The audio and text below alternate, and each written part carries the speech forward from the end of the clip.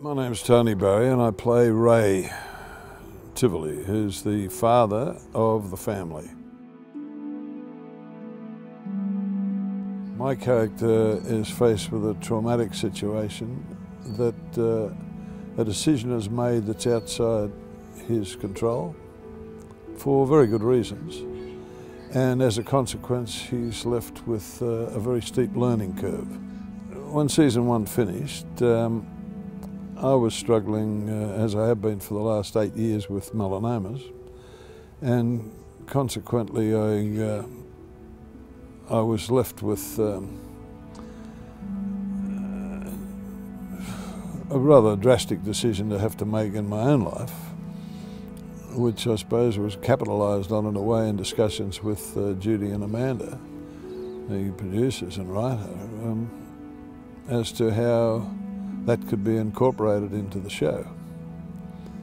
And I was quite more than willing to explore that possibility, and we do it outside the realm of what actually happened to me, but nevertheless there is a dramatic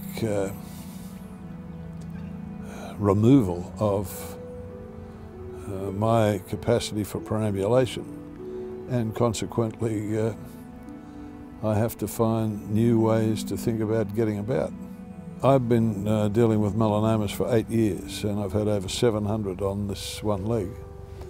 And I underwent surgery the first few times, and they kept spreading. Went from 1 to 2, 2 to 8, 8 to 23. I'd watched a friend of mine who gave up all her lymph nodes, and 6 weeks later she was dead from melanoma. And I wanted to find some way of sticking around, not just because I knew they were going to do a second season, but because I like the idea of breathing in and out.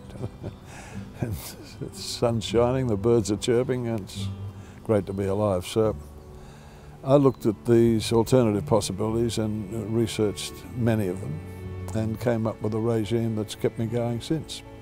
As in life, Tony has handled his new situation with such grace, and yeah, mainly very funny. Like on set, very.